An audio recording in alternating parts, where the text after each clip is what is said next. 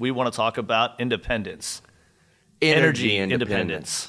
Energy independence, why is it more relevant today? One thing for me, grid instability. I was just recently in Puerto Rico. We know there was a hurricane there a number of years ago. I think it was 5 or 6 years ago now.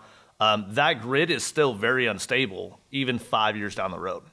So that grid instability, I was able to actually go out and do some nonprofit work for a farm that was located in the mountains in the rainforest of Puerto Rico.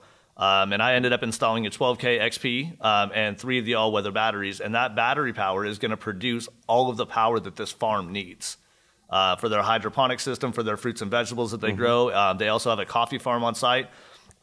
This will produce all the electricity for their office staff, as well as, like I mentioned, the hydroponic system and lighting around the farm. Oh, wow. So it was a great opportunity. Thankfully, EG4Gate was, I was blessed to be able to go out there and provide that service for them and get those guys off grid. I mean, and truly off grid.